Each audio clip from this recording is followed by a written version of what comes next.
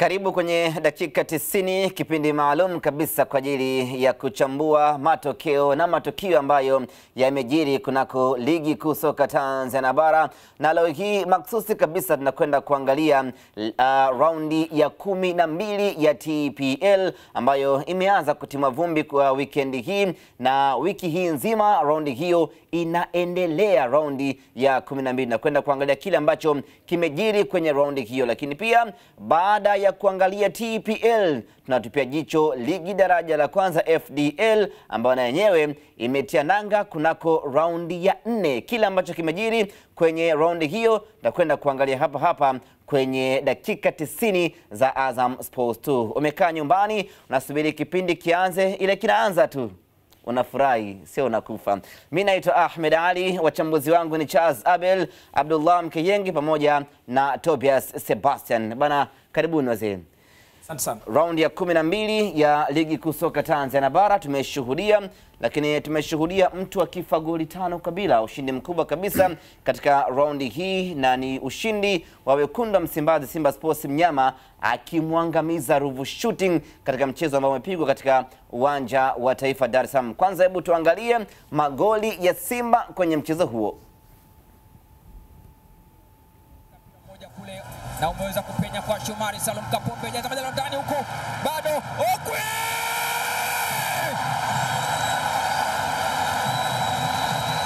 aliyechukua fimbo ya Emmanuel Arnold Okwi sasa ni dhahiri amemrejeshea na anachapa bila huruma. Wapapasaji wanashikwa pabaya uwanja wa Taifa Dar es Salaam. Emmanuel Arnold Okwi mapema kabisa dakika ya 7 ikielekea 8 ya mchezo anamwokotesha mpira wavuni Abdullahi Rashid na kuweza kuitanguliza Simba Sports Club wakiwa wageni leo hii, ingawa wanacheza katika uwanja ambao wanacheza kila siku katika michezo yao ya nyumbani. Majalo safi sana ya Shomari Salum Kapombe yakakosewa kuweza kuondoshwa katika hatari, na akaja akachapa Emmanuel Arnold Okwi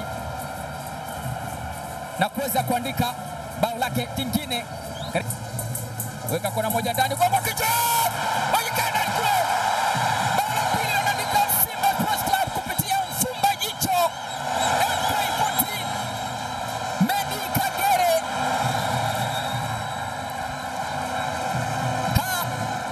Dakika ya 23 ya mchezo, one eye celebration inarejea uwanja wa Taifa Dar es Salaam kupitia MK14 Medi Kagere akitanua uongozi wa Simba Sports Club na kufanya wana Simba wadamshi.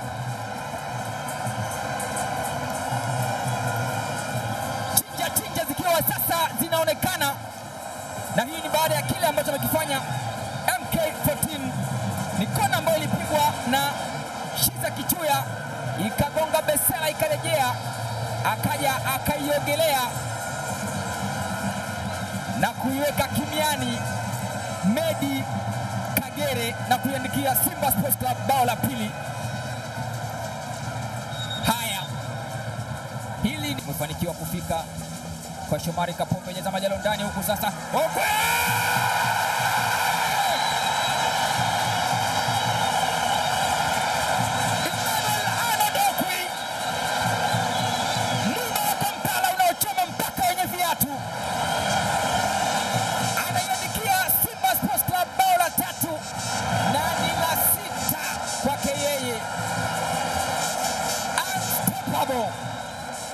Emmanuel Arnold Okwi tangu afunge katika mchezo dhidi ya African Lyon amekuwa akifunga katika michezo yote ambayo anaingia ugani kuitumikia Simba Sports Club. Angalia namna ambavyo Shomari Salum Kapombe alivyoendelea kumwaga maji na yakatiririka kwelikweli, kama yanayotoka katika milima ya Usambara, ikakutana na kichwa cha mwiba wa Kampala. Anakwenda kupambana na anawini mpira Chama anacheza 1-2 na Shomari Kapombe. Chama ametengewa Shomari Salum Kapombe, weka ndani boko, anakosa Okwi.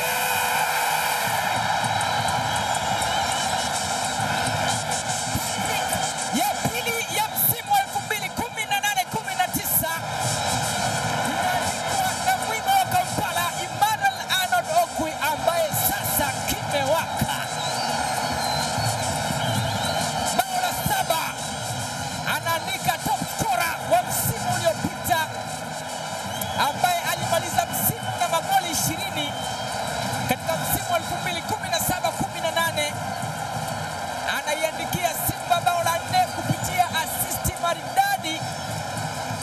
ya Shomari Salum Kapombe akaenda kuua nyoka kwa kutumia tawi la mbuyu. Simba 4 Ruvu Shooting.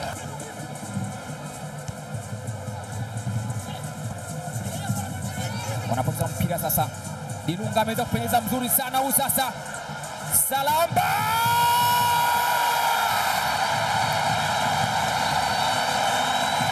The goal striker Adam Salamba,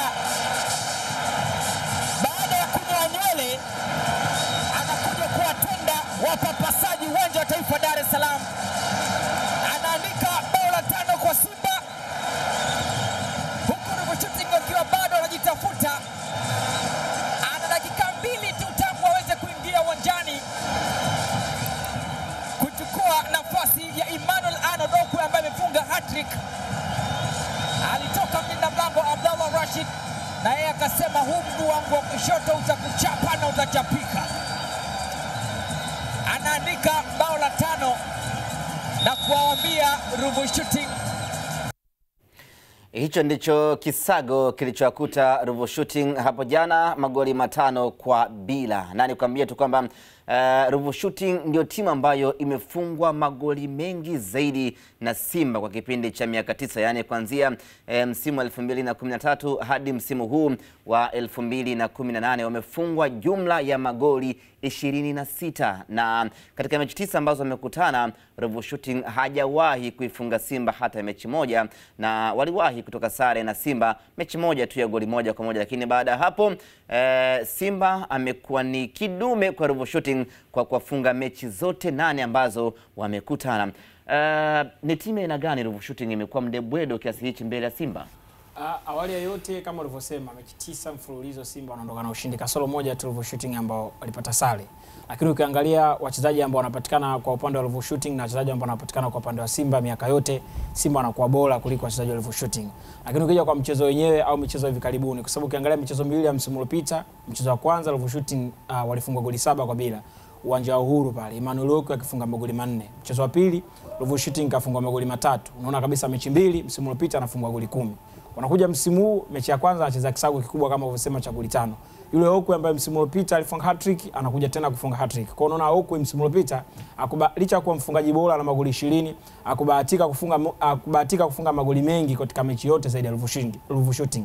Alifunga magoli 4 na hat-trick ndani yake. Na pia msimu huu wale walikutana nao walifunga hat-trick msimu uliopita, anafunga hat-trick. Lakini kitu kizuri pia tuweza kushuhudia hat-trick ya pili, kwa sababu hat-trick ya kwanza ilipatikana pale katika uwanja ule akifunga Alex Kitenge wa stendi zidi ya Yanga. Lakini ukija kwenye upande wa kikosi cha Simba itaendelea kudumu na ubora wao dhidi ya Ruvu Shooting, kwa sababu ukiangalia hata kwenye mchezo wao au safu yao ya mbele wanatengeneza nafasi nyingi sana za kufunga. Wakiondoa nafasi hizi ambazo walizitumia nafasi za kufunga magoli 5, lakini pia waliweza kukosa nafasi nyingi sana, kama Ujoni Boko alikosa nafasi pia.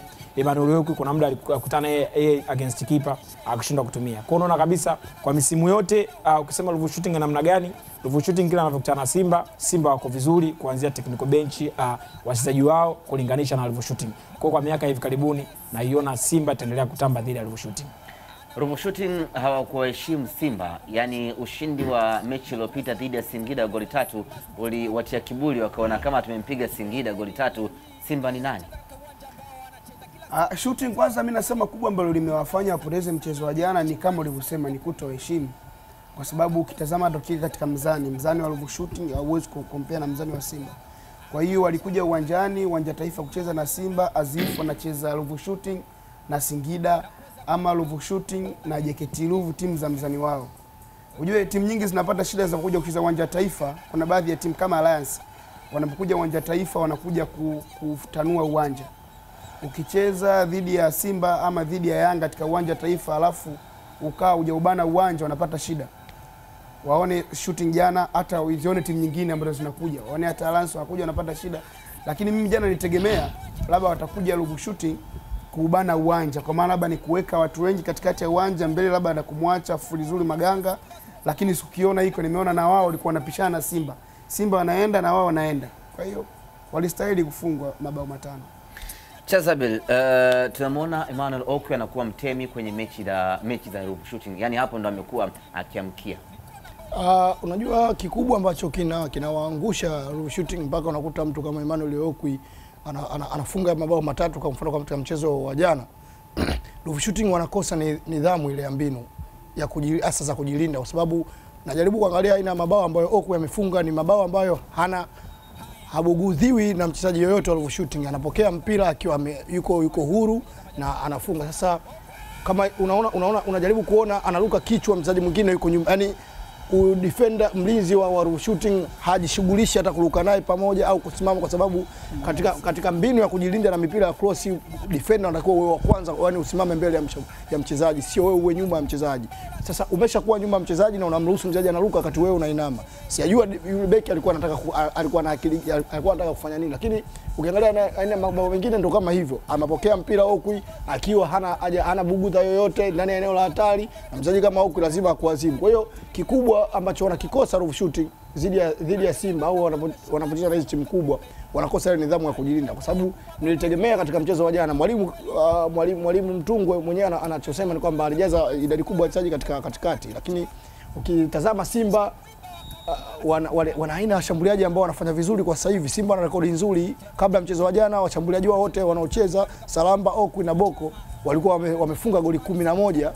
Walikuwa wameshafunga goli 11 katika mchezo ambao wamecheza. Kwa hiyo najaribu kuona ni aina gani ya timu ina safu ya ushambuliaji. Kwa hiyo kikubwa ambacho mimi nikitegemea labda mwalimu ataanza na madefender watano, alafu mbele yao wanakuwa na viungo wawili wa ulinzi, kwa maana kwamba wawepo watu wa kuzunguka na Okwi na Boko, Okwi na Medi Kagere, lakini wawepo watu wa kuzunguka na aina ya watu ambao ndo chanzo ndo uti wa mgongo wa kutengeneza mashambulizi ya Simba ambaye ni Cletus Chama. Lakini unajaribu kuona kwamba jana wachezaji wa Simba wanacheza kwa uhuru mkubwa ndani ya eneo la hatari, na aina yote ya mabao ambao wameyafunga ni mabao ambao wamefunga wakiwa huru, hawana ubugu za yote. Kwa hiyo kuna nidhamu fulani ya kimbinu ambao walikosa katika eneo la kujilinda, na ndio hiyo ambayo imechangia kuadhibu hadi Okwi anafunga mabao yote.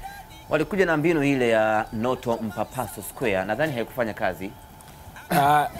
Unaweza kusema ni maneno tu, kwa sababu unaweza kusema ni saikolojia tu Masaubu ile ambaye alikuwa anakizungumza hicho kitu, lakini ukiangalia reality kabisa uwanjani kwamba Ruvu Shooting walikuja bila kutoa appreciating kwa Simba kwamba hawa ni mabingwa watetezi, hawa na wachezaji ambao wametuzidi kuliko kwenye kikosi chetu. Kwa sababu ukiangalia hata watu waliofunga kwenye mechi ya jana ni watu wale ambao wanaendelea kufunga kwenye mechi mfululizo, kwa sababu ukiangalia Adam Salama ambaye alifunga goli la 5 mechi iliyopita alifunga, Emmanuel Okwi, Medi Kagere, ni watu ambao wanafunga kwenye kikosi mfululizo. Kwa ina maana kwa timu yote ambao wanaenda kucheza na wachezaji kama hao, bahati nzuri tushawahi kumsikia kocha Yanga Mwenyezi alisema unaenda kukutana mtu kama Boko, Okwi na Kagere, akili yako ya kwanza lazima iwe kuzuia. Kwa hiyo timu kama Ruvu Shooting inaenda kucheza na wachezaji kama hao ambao wana character nzuri, wana tabia nzuri kwenye kufunga, afu wanakuwa nao makini katika kuzuia, wameweza kuadhibu. Kwa sofa naiona Simba taendelea kutamba sana kwa watu watatu wa mbele. Tumba Swedi, Zuberi Dabi, Ambrose Morris, moja kati ya madefenders wazuri sana, lakini kama uwezo wao unashuka hivi, inategemea na mpinzani gani unaenda kukutana naye. Ni miongoni mwa wachezaji ambao wanafanya vizuri kabisa. Huyo Ambrose Morris ni mdogo wake na Gray Morris. Tumba Swedi ni miongoni mwa masenta beki ambaye anafanya vizuri lakini hazungumzwi sana, na hata Zuberi Dabi ambaye ni miongoni mwa viungo ambaye muda mwingi sana anacheza hizi timu za majeshi. Kuna wakati anakuwa Ruvu Shooting, muda mwingine Ruvu Stars, Tanzania Ruvu Stars, Tanzania. Kwa hiyo nakuta jana walikutana harika, kwa sababu kama jana mimi naweza kusema ona mpira unapita, yani Ambrose ananyosha mguu tu, yani kama vile anacheza one touch, yani hakuna ile fiziki ambayo ungeitegemea kutoka kwa timu ya jeshi ama kwa watu kama wao ambao wana uzoefu na ligi. Ukiutazama ule mpira wakati Somali ameenda kupiga ile cross, Ambrose, Tumba Swedi wote waliingia ndani, akajua mpira unaingia ndani. Shomali akaibia akapiga nyuma yao. Kwa hiyo piga nyuma yao Okwi ni kama ameenda kukuta mpira ambao haukuwa na mwenyewe. Kwa hiyo akapiga ikawa goli. Lakini Ahmed anajaribu kusema mkenge kwamba Okwi mpira umemkuta akiwa katika eneo akiwa huru. Na wale mabeki wawili wakati walikuwa akili yao ipo kwenye mpira. Nini jukumu la mchezaji ambaye anacheza upande wa kulia mbele ya beki wa kulia wa Ruvu Shooting? Sababu tunaona kwamba kama beki wa pembeni peke yake, kwa sababu kama beki wa pembeni anaingia kwenda kuokoa shambulizi, maana yake tunategemea wewe mtu ambaye unacheza juu yake labda winga wa pembeni wa kulia unakwenda kuziba ile nafasi iliyoachwa na beki wako wa pembeni ambaye amekwenda sasa kwenye kucheza kulizuia ile shambulizi la katikati. Kwa hiyo ni aina ya uzembe na kupoteza umakini kusikokuwa na sababu ndio kumewagharimu tu. Lakini hapo tuongezee, ujue wakati mwingine tunaweza tukakaa hapa tukawalaumu hawa mabeki, labda utamlaumu Dabi defensive midfielder, utamlaumu Ambrosi Morris, utamlaumu na Salum Swedi Tumba Swedi, lakini tunapaswa pia kuwapa credit Simba wenyewe, kwa sababu Simba wanatengeneza nafasi, kwa sababu Chama mwenyewe anaweza katengeneza nafasi 5 mpaka 6 katika mchezo mmoja. Adam Salamba anafikisha magoli mawili kwenye dakika chache ambazo anapewa na kocha Patrick. Hii anatoa somo gani kwa benchi la ufundi? Anapaswa kuaminiwa zaidi? Adam Salamba sio mchezaji wa kumbeza, kwa sababu ukiangalia paka Simba wanamsajili alikuwa amefanya vizuri kwenye kikosi chake cha Stand. Umeona ametoka huko amefunga magoli 8. Simba wanamsajili wanamleta kwenye kikosi chao.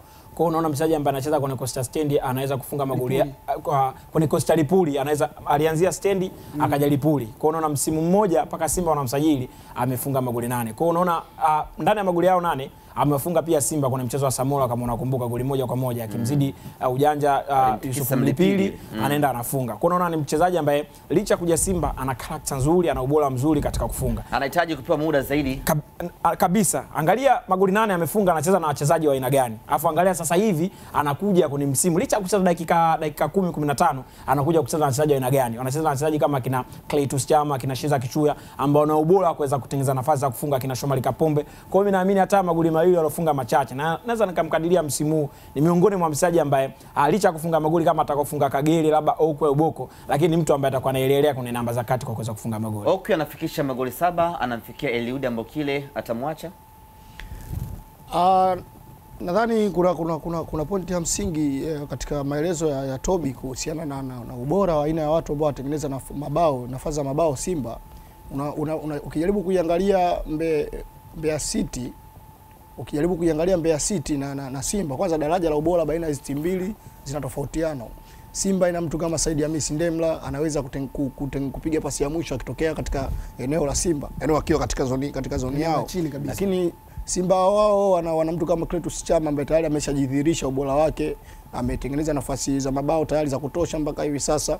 Lakini pia Simba anaweza kutengeneza nafasi kutokea pembeni kwa Kapombe. Sababu ukiangalia ile katika orodha ya wachezaji ambao wanatengeneza idadi kubwa ya nafasi kama hiyo, mbali na Ibrahim Wajibu wa Yanga na Tafadu wa Kutinyi wa Azam, nadhani wachezaji ambao wanafanya vizuri wengine ni hao watatu wa Simba, mtu kama Said Ndemla, mtu kama Claytus Chama pamoja na Shomari Kapombe. Lakini bado Simba tunasema kwamba wana adhina nyingine imekaa nje, kina Mzamiru Yasini, akina Mohamed Ibrahim, akina Runa Nionzima. Kwa hiyo binafsi nina imani kubwa kabisa Okwi atamwacha Ambokile iwapo kasi yao ataendelea nayo Simba. Okwi atamwacha Ambokile ni kwenye ile orodha ya kuwania kiatu cha dhahabu. Lakini John Rafael Boko kwenye magoli 5 ya jana ya kufunga hata moja, na kuna muda akapata nafasi. Ile nafasi yeye alikuwa katika wakati mgumu zaidi, na kama angemwachia Salamba hivi, lakini Boko akang'ang'ana apige mwenyewe.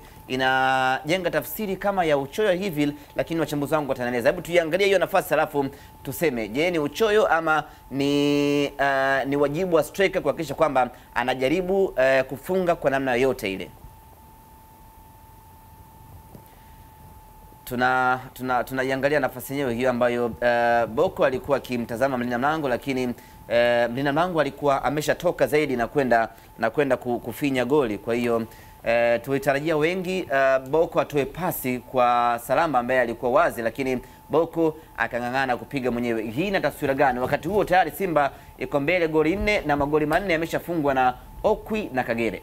Ahmed, ukiangalia hiyo nafasi ambayo tunaizungumzia hapa, kabla nafasi hiyo kupatikana, uliona Boko alitengenezwa nafasi ya design ile aliweza kupiga shuti ambayo alikuliangalia tagoli katika position gani. Goli lipo kushoto, aliweza kupiga shuti likaenda gonga nyavu za nje. Lakini hiyo nafasi jinsi ilivyokuwa, ilikuwa ni pasi nzuri kabisa ambayo Boko alikuwa ndani na 18, alikuwa anamface goalkeeper alivyo shooting. Lakini wakati anamface wanaangalia na goalkeeper uso kwa uso hivi.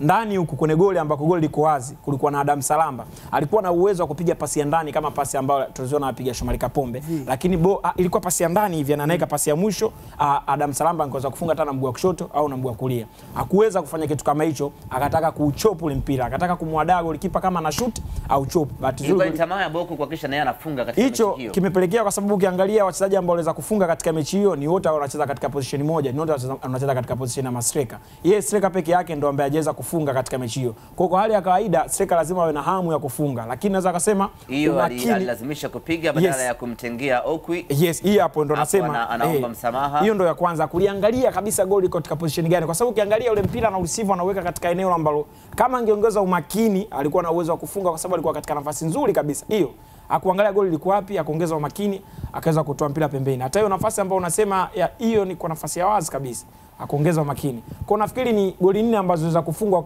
wakati huo, zinaweza kufungwa na wachezaji ambao yeye wote wanacheza katika position moja. Kwa hiyo inawezekana akawa anaumizwa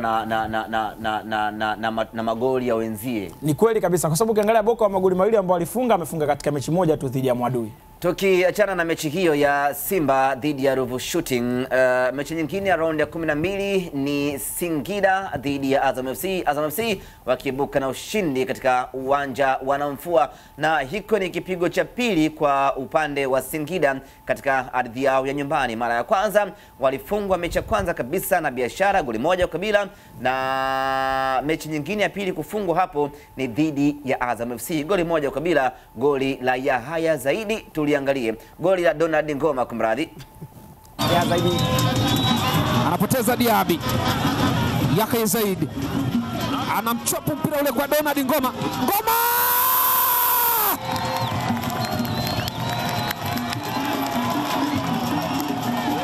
Mshambuliaji kutoka Zimbabwe Donald Domba Ngoma anatumia pasi ile kwa usahihi sana, ambayo imechongwa ama imewekwa na Yahya Zaidi. Assist ya maana sana, pasi ya kuchop inamkuta Donald Domba Ngoma. Tazama, alipokea vizuri sana, akapiga turn ya viwango sana, wote wakaenda segere. Donald Ngoma katika nafasi nzuri, akamtazama Ale Mustafa Mtinge upande wake wa kushoto, akaishia kutengua tu, hakuwa na cha kufanya. Bao moja kwa Azam, akitanguliza Azam FC na wenyeji Singida United hawajapata kitu mpaka sasa. Wakati Donald Ngoma anachomoka kuja kupokea pasi ya Yahya Zaidi, Chuku alikuwepo pale, Kennedy alikuwepo, lakini wote wakawa wako bize kumkabia macho Yahya Zaidi. Ngoma anapita, ana score. Chazabel. Ni tatizo kubwa sana, ni tatizo ambalo si tu linawakabili wachezaji uliowataja Kennedy pamoja na Chuku. Ni tatizo ambalo linawasumbua sana wachezaji wa Tanzania, kwa sababu wamekuwa wakiangalia zaidi ana receive, ana chop, Ngoma anapita hapo hapo, wenyewe concentration yao ipo kwa mpiga mpira na sie ambaye anachukua nafasi. Yani unajua tatizo kubwa ambalo linawasumbua wachezaji wa Tanzania, wanaamini mchezaji mwenye mpira ndio mwenye madhara kuliko yule ambaye hana mpira. Na ukiangalia hata kwa sababu hata katika mechi ya kwanza ambayo tumetoka kuizungumzia ya Simba na Ruvu Shooting, aina ya mabao yalikuwa ni hayo, watu akili yao wanaielekeza kwa mtu ambaye ana mpira, matokeo yake anakuja kumkuta pasi inakuja kwenda kwa mtu ambaye ana mpira, na kwa hiyo katika mazingira huru anafunga. Ni kama ile goli ambalo wamelipata Singida, wamelipata Azam, kwa sababu tayari kuna beki alikuwa ameshaenda kumkaba Yahya Zaidi. Nyinyi wengine akili yenu inatakiwa muwe makini na huyu mtu ambaye anaondoka kupita nyuma yenu, kwa sababu sawa, inawezekana Kennedy anaweza akajitetea kwamba labda alinipita, ilikuwa ni alinipita akitokea nyuma, lakini Chuku kama unamuona aliona kabisa kwamba alikuwa macho yake yote anaangalia kabisa, anamuona Ngoma, lakini hakuamini kwamba Ngoma anaweza kuwa na madhara. Kwa hiyo haya ni matokeo ya kujisahau na kuamini na tabia ambayo ni mazoea kwamba mchezaji mwenye mpira ndio mwenye madhara, lakini tunasahau kwamba mtu ambaye ana mpira anaweza kuwa na madhara zaidi. Kabla ya kuiangalia pia mauzembe huu ambao umefanyika na safi ya ulinzi, Amara Diaby, moja kati ya viungo bora sana wa chini kwa hivi sasa nchini Tanzania, Ivory Coast, huyu anafanya kosa la uzembe sana. Anataka kupiga chenga wakati yeye ni holding na yuko katika eneo lake, anapokonywa na inaleta madhara. Tunamwangaliaje Diaby kwa kosa hilo? Kwanza inashangaza kidogo kuona kiungo ukabaji anataka kuchezea mpira. Kwa hiyo ni shida, unakutana anataka kuchezea mpira, mbele yake kuna mchezaji na nyuma pia kuna mchezaji. Umeona mbele yake huyu hapa Yahya Zaidi anachukua mpira na mpasi ya Ngoma, Ngoma anamrudishia zaidi anampelekea anaenda kufunga. Kwa hiyo unamshangaa ni kiungo wa ulinzi. Lakini design kama kulikuwa hakuna mtu ambaye anaomba hivi. Na hicho Ahmed ndio nilitaka nimkatishe Abdul kwa sababu mazingira ambayo Amala alikuwepo ilikuwa ni vigumu sana yeye kufanya kitu kingine ambacho zaidi tofauti na kile ambacho alikuwa anataka kufanya kwa sababu nyuma ana mchezaji mmoja wa Azam na mbele ana mchezaji mmoja wa Azam. Kwa hiyo katika hali ya kawaida lazima utafute nafasi ya kupeleka mpira sehemu ambako unaona sahihi. Lakini mimi binafsi nahisi kama mazingira ya uwanja ndio yamemkwamisha Amala kushindwa kufanya kile ambacho alikitegemea.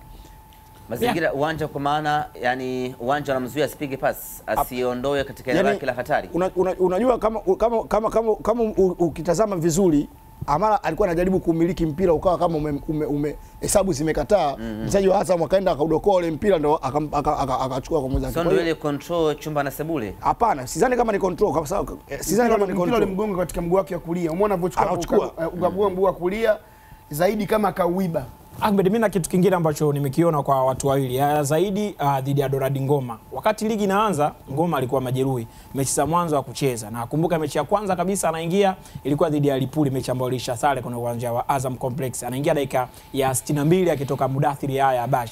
Ameingia kwenye mechi hiyo, baada ya kuingia dakika kadhaa akaingia ya zaidi. Mwalimu baada ya kumuingiza zaidi kulikuwa na partnership nzuri sana kati ya Donald Ngoma na ya zaidi. Wawili wao walikosa magoli mengi sana kwenye mchezo huo. Lakini tangu hapo ikawa kama starting point yao. Kwa sababu ukianza kuangalia kabla mchezo huu walitoka kucheza hapa dhidi ya Tanzania. Wakishinda goli moja kwa bila. Ya zaidi alifunga pasi ya Donald Ngoma. Game inayofuata wanacheza dhidi ya Singida ugenini. Goli anafunga Donald Ngoma, pasi inatoka kwa zaidi. Kwa nafikiri mwalimu kwa hiyo tuseme kwamba pacha Donald Ngoma ni bora zaidi kuliko pacha ya Coutinho na Daniel Yanga. Kwa kipindi hichi ni nzuri kwa sababu unaweza kuona kama hivyo umempatia mwalimu matokeo kwenye mechi mbili mfululizo, lakini pia hata pasi ya Daniel Yanga na tofauti za Coutinho naweza kusema ni nzuri kwa wakati wake kwa sababu mwanzo wa msimu ndo alikuwa anatumia watu wawili na kuweza kumpatia point katika mchezo wa nyumbani na ugenini. Lakini kwa wakati huo ambao tunazungumza hapa ni Meja Samuyo, hiyo ndo pasi ya Donald Ngoma kwa Yahya zaidi. Yes, anamwekea Yahya zaidi, anamwangalia zaidi kwa katika position gani, Yahya zaidi anafunga. Kwa hiyo nafikiri kuna chemistry nzuri kati ya Ngoma na zaidi. Sasa hivi washajua na kwamba mimi nikiwa na mpira weka sehemu fulani na wewe ukiwa na mpira mimi nitakuweka sehemu fulani. Na hii nadhani mwalimu Hans aliipata kwenye mechi zidi ya Lipuli ambao alicheza katika uwanja wao wa Azam Complex. Coutinho na Yanga, Ngoma na Yahya zaidi, ipi pacha bora kwako Chazabel? Kwa mtazamo wangu mimi nadhani pacha ya Ngoma na Yahya zaidi ni pacha nzuri kwa sababu tuna aina ya mbinu ambazo walimu wengi wamependa kuzitumia sasa hivi. Kama unamuona vizuri Hans, kama kuna kitu ambacho nimekiona kwake tangu wakati anafundisha Yanga, ni mwalimu ambaye anataka hata wachezaji wanacheza katika nafasi ya ushambuliaji wamlazimishe mchezaji wa nafasi ya ulinzi wa timu pinzani afanye makosa ili wao watumie nafasi. Tunakumbuka mechi ya Simba na Yanga ambayo Simba alifungwa mbili bila, Busungu anawafunga ni ya pili. Tunaona mwalimu na Ngoma alimlazimisha Hassan Kesi akafanya makosa, yani tunasema wanaanza kupress kuanzia katika eneo la timu pinzani. Kwa hiyo kwa aina ya falsafa ya mwalimu Hans Prime na hiki ambacho tumekiona jana, kwa sababu kama umeona ile bao lilivyofungwa ni wale wamepokonya ule mpira na wao wamekwenda kufunga ile bao. Kwa hiyo nadhani wanastahili picha ikirejea hapo tuangalie uwanja wa Namfua. Umeona uwanja wa Namfua? Na kumbuka mwaka jana wakati Yanga anakwenda kucheza mechi yao ya kwanza hapo dhidi ya Singida, pichi ilikuwaje? Tena uwanja ulifungwa kwa ajili ya matengenezo. Hawa Singida walikuwa wanatumia uwanja wa Dodoma. Ndio kama uwanja wanasema home ground. Lakini nashangaa uwanja haujachukua hata mwaka. Umekuwa niseme kama sijui malishoni ama ni sehemu gani. Kwa hiyo haiwezi kuwa malisho, yale ng'ombe anakula nini pale? Yani umechakaa uwanja. Kitu kingine ambacho mimi nasema hatupati ubora mzuri wa wachezaji ni pia aina ya viwanja ambavyo tuko navyo. Ahmed, mimi naweza kusema kwa matokeo, lakini nasizungumzii kwa upande wa matokeo. Naweza kusema kiasi fulani uwanja unaweza ukawa hujachangia. Kwa sababu gani? Mechi ya kwanza kabisa msimu uliopita Singida United dhidi ya Azam. Singida walikuwa wanatumia uwanja wa Jamhuri Dodoma. Mchezo wao dhidi ya Azam uliisha sare ya 1-1. Goli la Azam nakumbuka lilifungwa dakika za jioni sana na huyu mtoto ambaye yuko injured ya Paul Peter. Aliingia dakika za jioni kabisa akaenda kusawazisha. Mazingira ya uwanja ambao uko natumika kwenye mchezo huo naweza kusema ni mazingira ambayo uko nalingana na uwanja huo. Aidha kwa kuwa labda mwalimu ambaye alikuwa kuna upande wa Singida yuko Azam, na baadhi ya wachezaji ambao kwa upande wa Singida sasa hivi wako Azam. Tulikuwa tunataka kujaribu kuangalia tu uchakavu wa uwanja wa Namfua kwa muda mfupi sana. Changamoto kubwa Ahmed, labda unajua inasumbua viwanja vyetu mwaka jana. Ndio. Mwaka jana. Ndio. Mwaka jana hiyo Simba na Yanga na Singida. Angalia mazingira ya pitch. Ndio. Pitch inaruhusu, unaona kabisa majani ni mazuri na uoto mzuri wa kijani. Uwanja mzuri kabisa. Yes, unaonesha kabisa. Yani, ndani ya miezi 5-6 hivi tayari Namfua imebadilika kabisa. Ahmed, changamoto kubwa ni kwamba tuna shida utunzaji hapa. Yani pamoja na kwamba tuna shida katika utunzaji, lakini tuna viwanja ambavyo vinakuwa na matumizi mengi. Kweli. Kwa maana kwamba unaweza ukawa na uwanja unatumia na timu kwa ajili ya mechi za Premier. Uwanja huo unatumiwa na timu kwa ajili ya mechi labda za ligi daraja la kwanza au la pili. Tuseme Singida wana timu ya ligi daraja la kwanza au la pili. Lakini unaweza kukuta maveterani wanacheza kila Jumamosi au kila Jumapili. Kweli kabisa, na mazoezi ya Singida United tena wanakuja kufanyia uwanja huo ambao wanatumia kwa mechi, wakati hata tunaona katika nchi zilizoendelea kwamba uwanja wa mechi unabakia kwa mechi, uwanja wa mechi wa mazoezi unabakia kwa mazoezi. Una train siku moja kabla ya mechi au siku mbili, unauacha uwanja unaendelea kwa katika hali yake ya ubora. Kikweli wamiliki wa uwanja wa Namfua kuna kila sababu ya kurejesha uwanja huo katika hali yake ya ubora, lakini kwa sasa hebu tukapate mapumziko alafu tutarejea.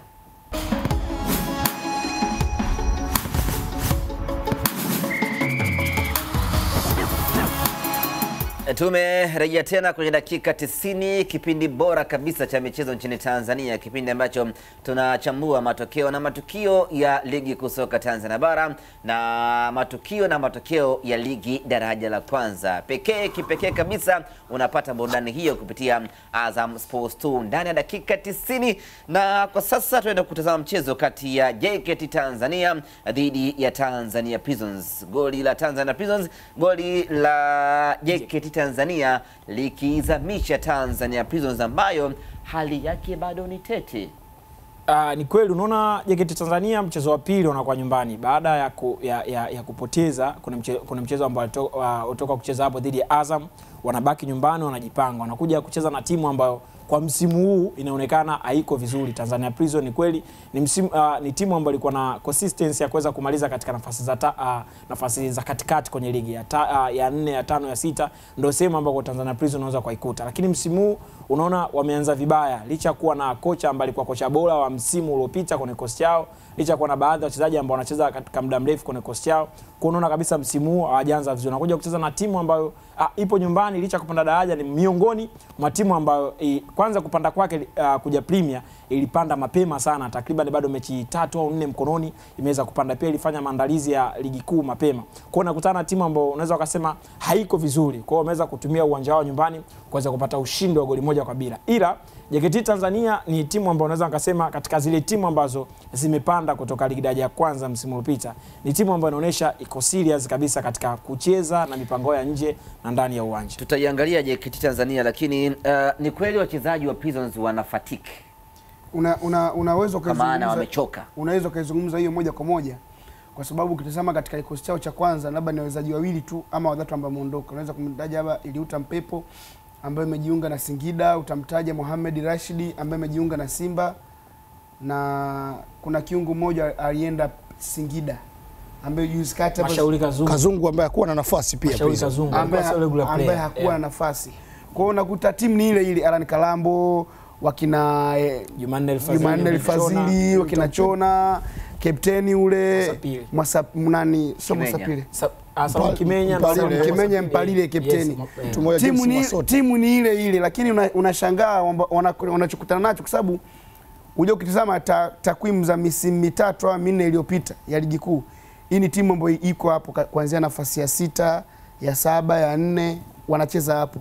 Kuona kuta zile nguvu ambazo walizitumia katika misimu hiyo ambao walikuwa wanashika kwenye nafasi za 6, ya 4 mpaka ya 5, sasa hivi sasa ile nguvu kama imepungua. Na mimi nasema labda kikubwa ambacho mwalimu Baresa anatakiwa kufanya labda ni rotation kwa wachezaji, kwa sababu ukitazama backbone ya timu ni ile ile. Jumanne Fazili namba 6, Mpalile kushoto, Kimenya ndo muda mwingine labda anachezaga winga ama fullback, katikati James Mwasote na Nurdin Chona, wale labda mtu ambaye hayupo jikosini labda ndo tuseme mpya Wale Alan Kalambo ambaye kama msimu wake wa pili ndani ya timu kwa sababu alikuwa Beno Kakolanya. Kwa hiyo unakuta hii timu sio kama timu mbaya, lakini wana hiyo fatiki. Mimi naamini kocha Beres wa Prisons ameishiwa mbinu. Mimi naamini hivyo. Na ndio maana Prisons wana struggle. Chazabel. Kuna wakati unamtetea Bares, na mimi nilikuwa miongoni mwa watu wanamtetea Bares na wanamtetea mpaka sasa. Lakini namba zinamhukumu kama unavyosema, kwa sababu kama timu ina fatigue, una kikosi cha wachezaji 30, maana yake wewe kama mwalimu unatakiwa utazame ni kwa namna gani unaweza ukawatumia wachezaji 30 ambao unao pamoja na wale wengine wa kutoka kikosi cha vijana ili waweze kukupa yale matokeo ambayo unahitaji. Sasa kama inafika hatua kikosi chako hakibadiliki ni kile kile kwa misimu takriban miwili mfululizo, unashindwa kuwapata wachezaji ambao wanaweza kuwapumzisha wale ili wao angalau sasa wapate nafasi ya kurecover kurudi katika hali yao kawaida ili waweze kuendelea katika ubora wao, basi hakuna namna ambayo mwalimu anaweza ukaipuka lawama. Kwa hiyo kimsingi ndani ya uwanja, mbinu za kiufundi ndani ya uwanja sidhani kama zina tatizo sana kwa mwalimu, lakini mwisho wa siku upande wa maamuzi wanaoyafanya katika upangaji wa kikosi na kuendelea kukitegemea kikosi kile kile siku zote, wachezaji wale wanaocheza siku zote, atuone mabadiliko makubwa kwenye kikosi chake. Maana yake mwalimu kuna vitu anafeli, na haitokuwa dhambi kama uongozi wa Prisons ukimwadhibu, ingawa mimi binafsi sipenda atimuliwe, lakini lazima lawama zake anabeba kama kawaida. Bakari Shime anafaulu wapi? Amepoteza mchezo mmoja tu na anashika nafasi ya 7 hivi sasa kwenye nafasi ya 5 kwenye ligi kuu. Licha ugeni wake kwenye ligi. Bakari Shime kwanza hana ugeni katika ligi. Ukitazama ni msimu wake, ametoka daraja la kwanza msimu uliopita, alishuka na timu. Bakari Shime alishuka na timu, wakaenda ligi daraja la kwanza, ndio timu ambayo haijapoteza mchezo hata mmoja. Kwa hiyo unakuta waliunga kutoka ligi daraja la kwanza mpaka ligi moja. Ligi daraja la kwanza walifungwa mchezo mmoja na Kiruvya. Na Kiruvya. Wakaja kutoka hapo hawaje tena kufungwa, wakaja kufungwa juzi na Azam. Kutoka ligi daraja la kwanza mpaka ligi kuu. Kwa hiyo unaona Bakari Shime alikuwa na timu kutoka chini, kwa hiyo alikuwa anajua JKT Ruvu A to Z. Wamerudi ligi kuu, kuna baadhi ya maeneo tu wameboresha, wamemuongeza pale kapteni Mwinyi Kazimoto, wakamuongeza na Faki na golikipa yule kutoka Zanzibar Muhammad Abrahmani, na pia wamemchukua na Solkapama kutoka Ndanda, huyu nani Abramani Musa. Kwa hiyo unaiona ni timu ambayo mwalimu alikuwa nayo, alikuwa anajua tunatakiwa tuboreshe sehemu gani na sehemu zipi. Kwa hiyo JKT Ruvu haiko hapa kwa bahati mbaya, na tutaenda kuona hata wana mechi Ijumaa dhidi ya Simba katika uwanja wa Mkwakwani. JKT Tanzania. Sawa. Alliance dhidi ya Coastal Union katika uwanja wa Nyamagana wakatoka sare ya goli 1-1. Alliance FC ambao mechi kabla hii walitoka kufungwa goli 5-1, lakini jana wakatoka sare ya goli 1-1 kunako raundi hii ya 12.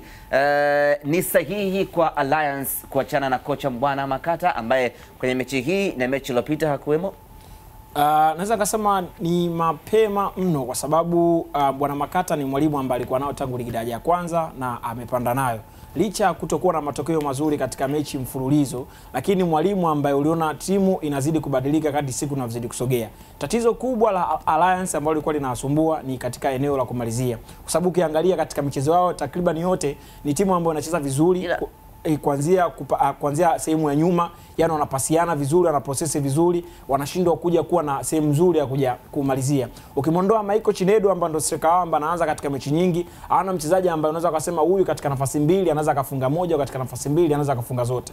Baada ya kukosa unaweza kusema umaliziaji mzuri, unaweza kusema ndani mpaka dakika 70, unaweza kusema mpaka dakika 60. Hiyo inakuja sasa inawachosha au inawachosha hata walinzi wao ambao muda mwingine wanakuja kuruhusu magoli ambao ni mepesi kabisa. Lakini magoli yao waga ni mazuri sana wanayofunga. Kabisa. Goli waliofunga kwenye dhidi ya Simba. Tazama pia hata hili kama sio umaridadi wa Casillas, Hussein Sharifu lilikuwa moja kati ya goli nzuri. Sidhani kama wana shida sana kwenye umaliziaji. Shida ni ipo kwa sababu ukiangalia Ahmed ni timu ambayo ni miongoni mwa timu ambayo inacheza vizuri kuanzia nyuma mpaka mbele. Wanapasiana, wanasogea, wanaprocess vizuri, lakini wakifika katika eneo la final third pale wanashindwa kumalizia. Na Alliance kwa sababu gani unasema wanafunga magoli mazuri? Ni timu ambayo kama inavyoitwa ni timu kama ya wanafunzi fulani. Na unajua siku zote soka la wanafunzi ni wanafunzi ambao wanapenda kupasiana. Kwa unaona muda mrefu sana wanapasiana, wanafika golini kwa mipango. Kwa sababu ukiangalia tangu goli la Simba, yule mchezaji aliingia, aliwadaa kina Juku kina Pasco, akapiga shuti ambalo limemshinda Ishmanula. Sasa sema kuna mchezo huu, shuti linapigwa nje ya 18, Kasilasa anaucheza, Hans Masudi anakuja anaumalizia. Kwa unaweza kusema pia ni kikosi ambacho kinatoka vizuri, lakini kwa soka zuri ambalo wanacheza Alliance, tutegemea kuja kubadilika siku za mbeleni kama watapata kocha mzuri wa kimbinu. Kuna wakati Ahmed waga ndo wakati mwingine ndio maana watu wanalaumu maamuzi ya benchi la ufundi, kwa sababu Chinedu ni mchezaji mzuri sana kama alivyosema Toby, lakini kuna wakati mwalimu au benchi la ufundi anatakiwa jitoe sadaka, kwa sababu katika ligi daraja la kwanza mchezaji ambaye alikuwa mfungaji wao namba 1 alikuwa ni mtu mmoja Dickson ya Ambundo na ndo alikuwa mfungaji bora wa ligi daraja la kwanza msimu wakati Alliance wanapanda, alifunga goli 13. Lakini unajaribu kuona Ambundo katika ligi kuu wanashindwa kumpa nafasi ambaye tayari alishatengeneza ile combination na wachezaji wengine wa Alliance, wanakuja kumpa nafasi mtu mpya ambaye Chinedu ambaye ametokea kwenye mashindano ya mtaani.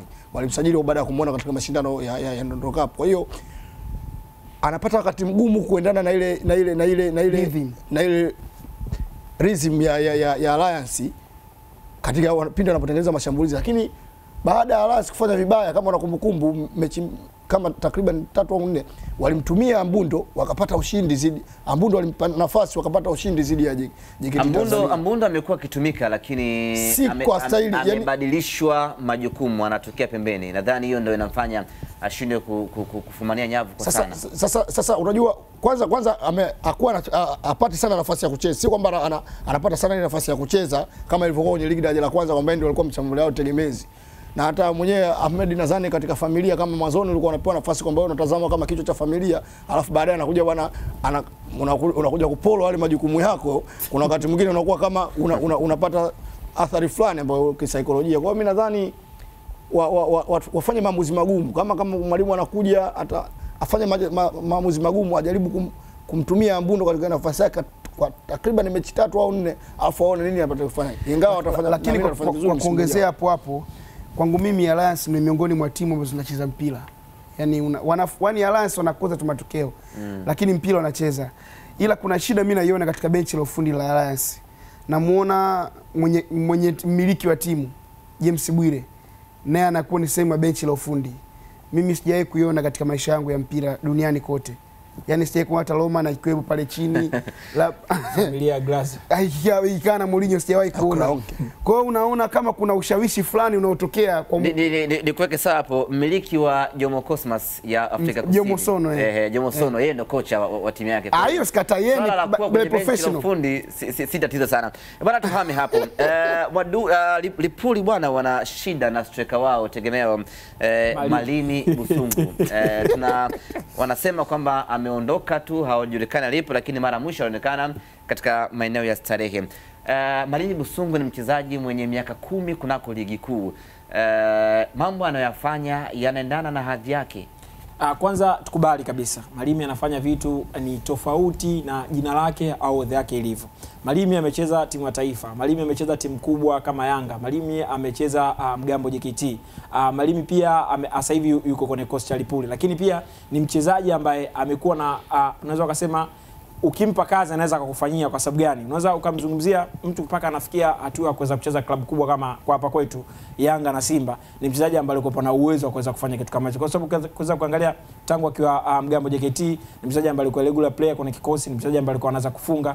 Ukiona ukija kuangalia Yanga, akupata nafasi sana, akifunga pia kuna mchezo mkubwa kabisa wa Simba dhidi ya Yanga, alifunga nakumbuka pale katika uwanja wa Taifa. Sasa sehemu tukaja katika kaja katika kikosi chake cha Lipuli, amekuwa na mwendelezo mzuri wa kufunga. Lakini mimi naungana na uongozi wa Lipuli, kama unasema Malimi Busungu ameomba ruhusa kwa ajili ya labda mambo yake ya familia, mambo yake mengine, anaonekana katika sehemu za starehe bila kuwa na maadili au taarifa klabuni. Malimi Chikitu anachokifanya sio kizuri, na kwa status yake akipendezewi nacho Chikitu ambacho anakifanya. Labda tuwasikilize Lipuli wenyewe wanasemaje kuhusiana na Malimi Busungu mwa Dodoma.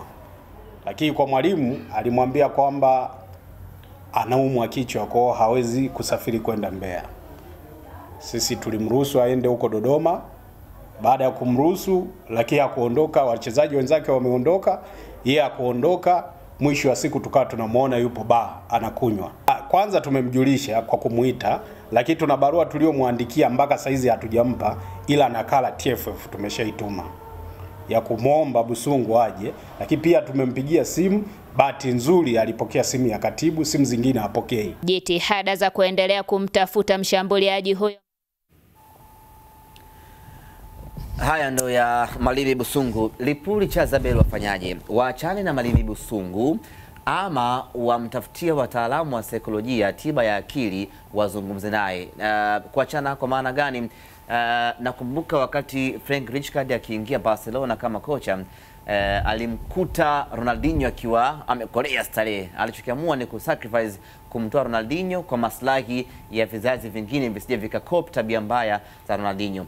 Lipuli wanapaswa kufanyaje? Kufanya kama walichofanya Barcelona chini ya Rijkaard, ama wamtafutie daktari mtaalamu wa tiba ya akili azungumze naye arejee kwenye kikosi?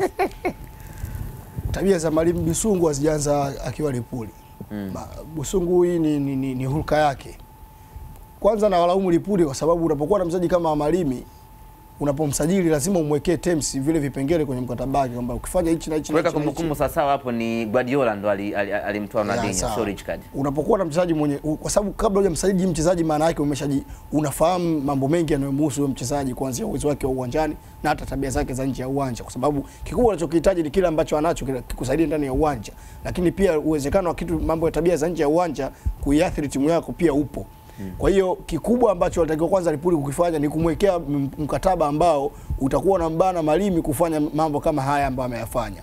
Lakini sasa kwa kuwa hii imeshatokea, mimi sioni kwa namna gani naweza ngasema eti tunamtetea Malimi atafutiwa na saikolojia, labda sio watu washauri na saa nini, kwa sababu Lipuli inahitaji matokeo. Lipuli ipo kwenye ligi. Hakuna sababu utumie nguvu kubwa, utumie gharama kumlea mchezaji ambaye kwanza hata ndani ya uwanja hakupi matokeo. Busungu tangu amechezea Lipuli sidhani kama ameshafikisha goli 5 mpaka sasa hivi.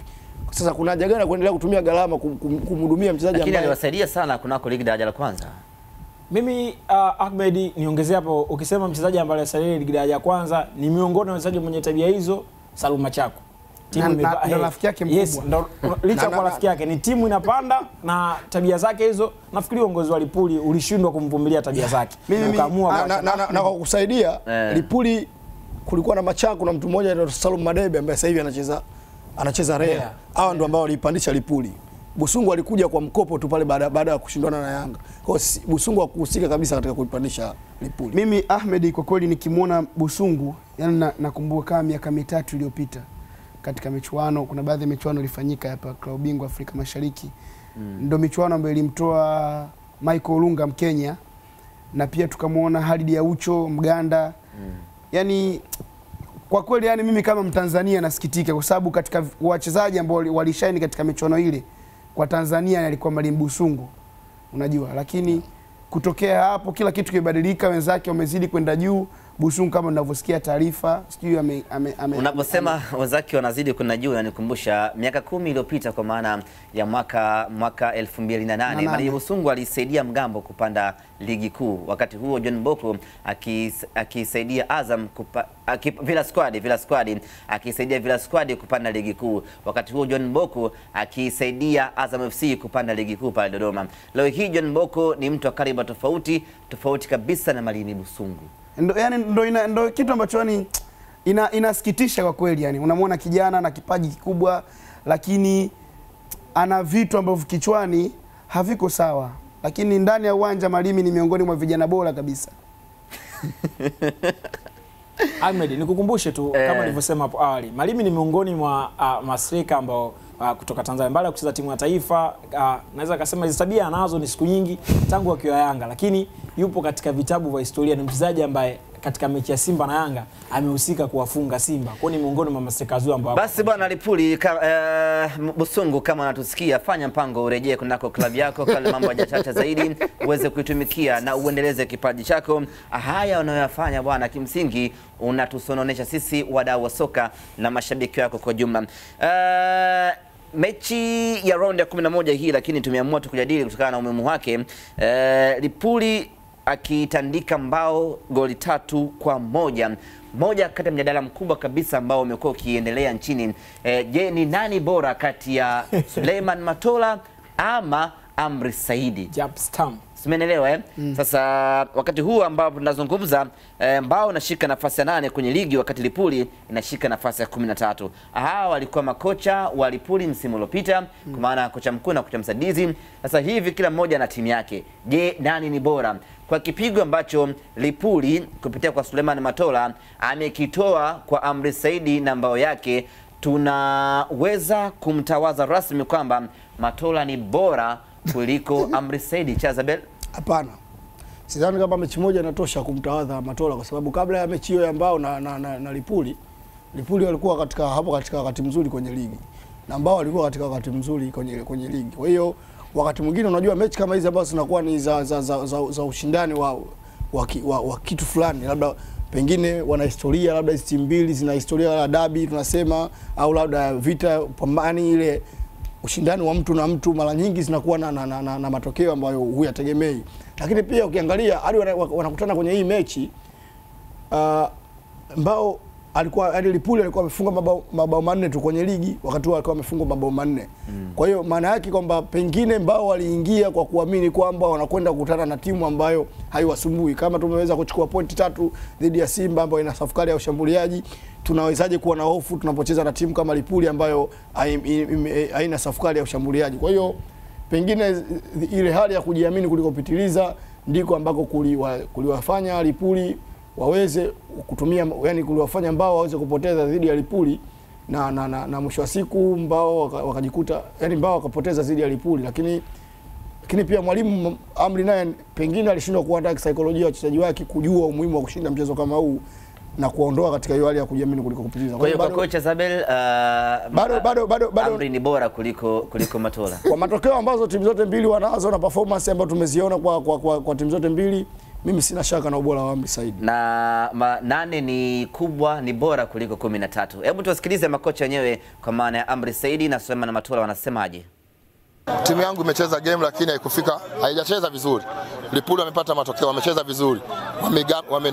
Wame plan vizuri, plan yao ni nzuri, wamekuja wame defense, wametumia nafasi walizozipata. Wachezaji wangu first half, mimi nasema kiujumla, yani timu yangu imecheza chini ya kiwango.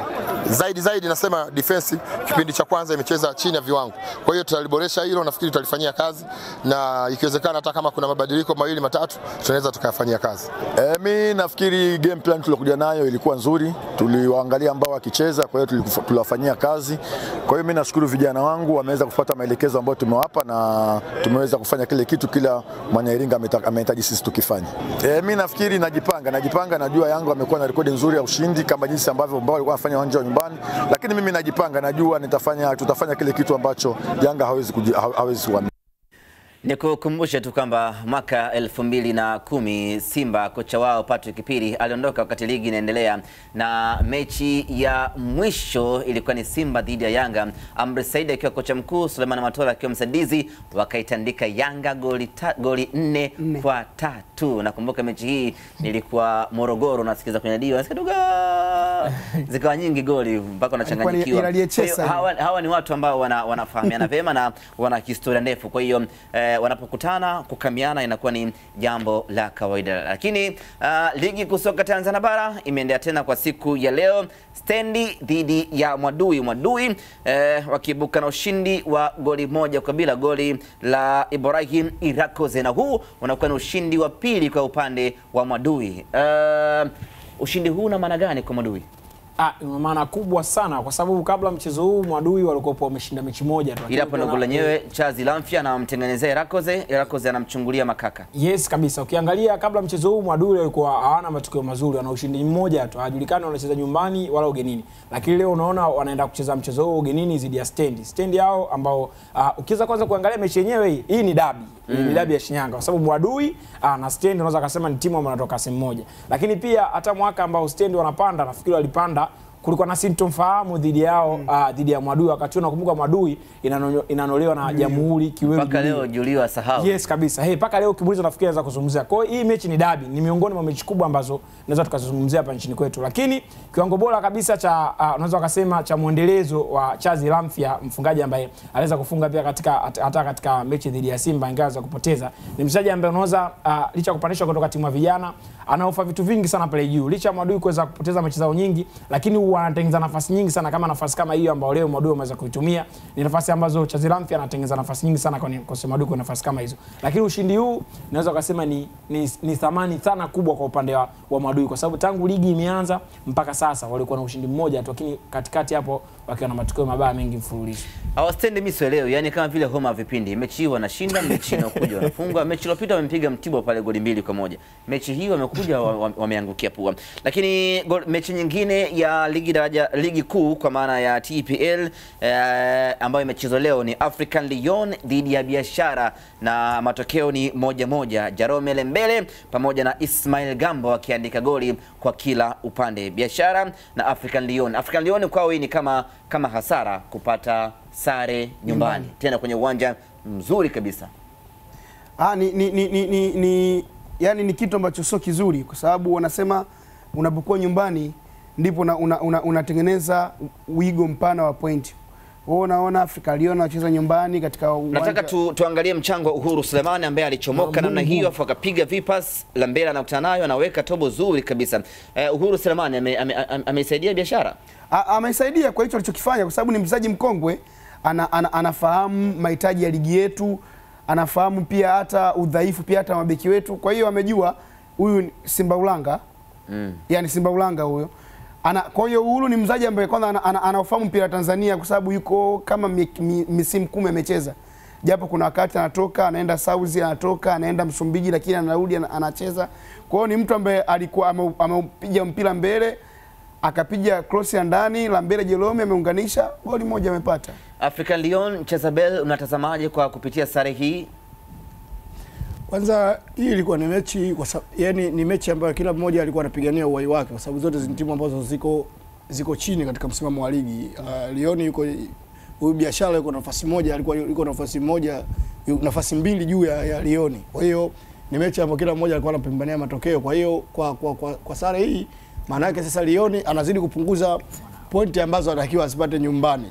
Hii unapokuwa katika eneo baya katika msimamo wa ligi, unapocheza kwenye eneo baya hapo, hebu tuendelea Chazi, huko tunaangalia msimamo wa ligi. Unapokuwa kwenye eneo baya katika msimamo wa ligi, alafu unakutana na mpinzani wako ambaye anatoka nyumbani kwake anakuja kwako, tena mkiwa katika nafasi ambazo hazitofautiana sana, alafu akafanikiwa kuchukua pointi, maana yake unajitengenezea mazingira magumu wewe mwenyewe kujiweka katika hatari ya kuzidi kudidimia, kwa sababu leo unapoteza nyumbani, maana yake katika mzunguko wa pili utakwenda kwake.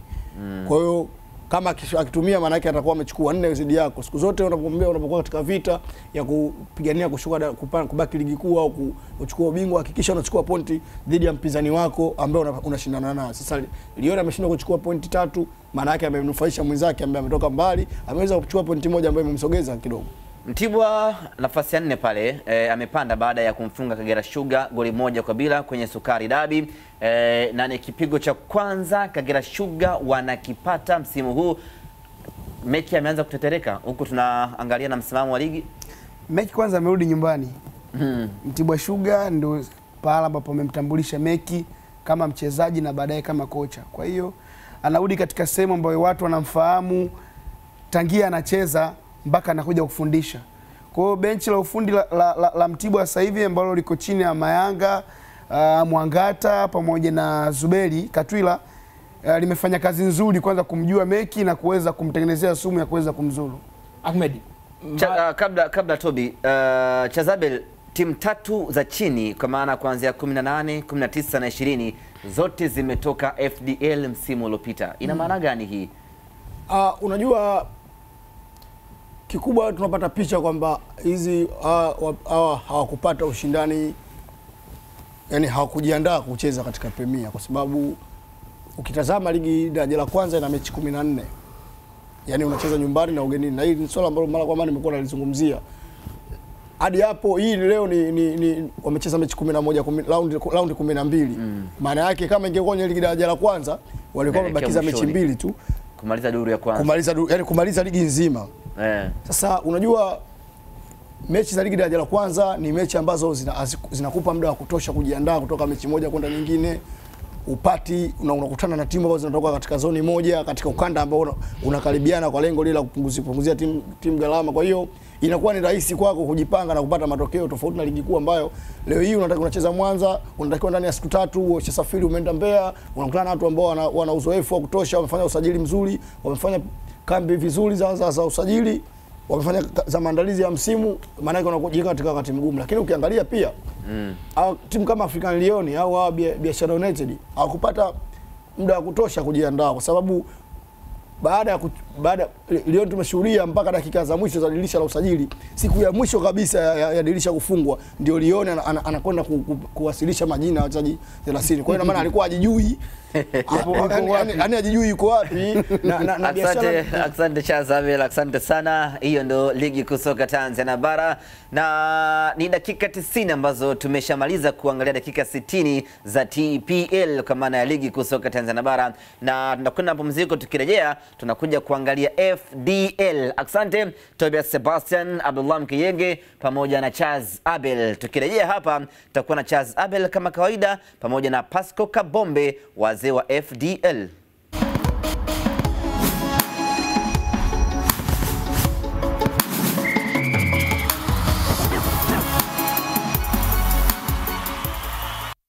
Tumerejea tena na hivi sasa ni jukwaa la FDL kwa maana ya ligi daraja la kwanza. Niko na wabobezi wa ligi daraja la kwanza, Pasco Kabombe pamoja na Chaz Abel. Ligi daraja la kwanza round ya 4 imeendelea. Kundi B tukianza nalo, Police Tanzania wakitandika Dodoma FC goli 2-1 Police Tanzania. Lakini tutakwenda kusikiza pia makocha wanasemaje kuhusiana na mechi hiyo. Police Tanzania wakibuka na ushindi.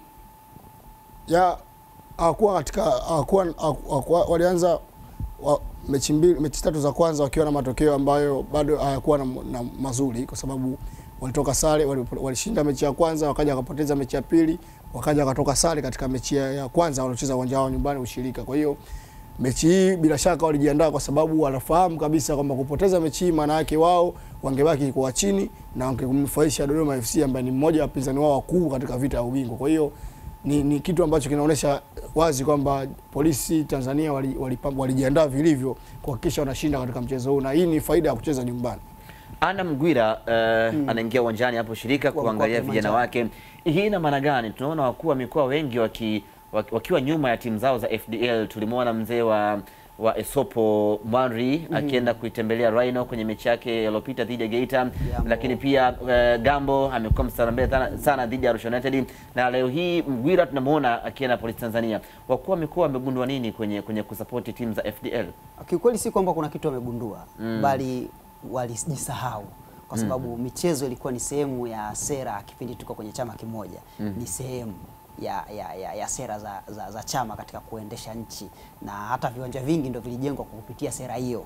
Kwa hiyo ilikuwa ni sehemu ya uongozi wa serikali, michezo ni sehemu, na ndio maana ilikuwa na waziri kabisa. Na ili watu waweze kuelewa zaidi mambo ya michezo, raha ya ushindi hiyo Police Tanzania. Bila shaka, na wakati mwingine mashabiki wengi wanakuwa ni wapale CCP. Sasa ukimwona mtu wa CCP kidogo anashangilia vile na hakuna namna ya kumdhibiti, maana wanaotaka kudhibiti mwenzao. Nilikuwa nasemea tu kwamba hapo ni sera ya miaka mingi mpaka leo na inaendelea. Baada ya kuingia vyama vingi kidogo ndo unaona hata kidogo viwanja vikabaki kwenye chama na nini, lakini ni jambo ambalo lilikuwepo enzi na ilichanganywa na elimu. Yaani mwanamichezo anatakuwa ilichanganywa na elimu, kwa sababu wengi wanaocheza walikuwa ni wanafunzi au vijana wanaotoka mashuleni.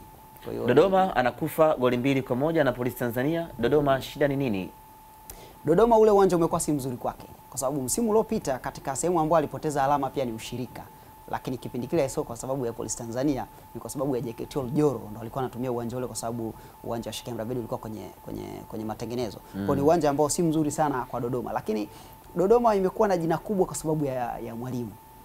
Kwamba Julio anajulikana na wengi, ni kocha mkubwa, kashafundisha vilabu vikubwa, tunamfahamu, kacheza mpira kwenye kiwango kikubwa. Kwa hiyo ukubwa wa mwalimu umeenda kwenye timu ya Dodoma. Kwa hiyo watu wanaiweka Dodoma kwenye level ya mwalimu ambaye anafundisha hiyo timu. Lakini uwanjani si kubwa hivyo ambavyo inazungumzwa. Ndio maana pamoja na msimu ambao zitakuwa zipande timu 4, Dodoma haikuwa mojawapo. Sasa kwa nini sasa hivi tuione kubwa kwa kiwango hicho kwamba wakifungwa tushangae? Tuwasikilize makocha wanasemaje baada ya mchezo huo kati ya Polisi Tanzania dhidi ya Dodoma FC. Mimi nasema game ilikuwa nzuri, vijana wangu wamepambana kwa muda mwingi sana, na umeweza kuona jinsi gani wachezaji wa Kitanzania wanashindwa kufika mbali kwa sababu wamepata goli, lakini wao ndo wanakuwa watumwa, wanaanguka watu watatu, wanne, watano. Huo sio mpira. Lakini kingine, waamuzi hakuwa fair. Mimi usually wasitakagi kuzungumzia waamuzi, lakini kitu ambacho kipo, labda niwaambie waandishi wa habari kitu ambacho mkifahamu.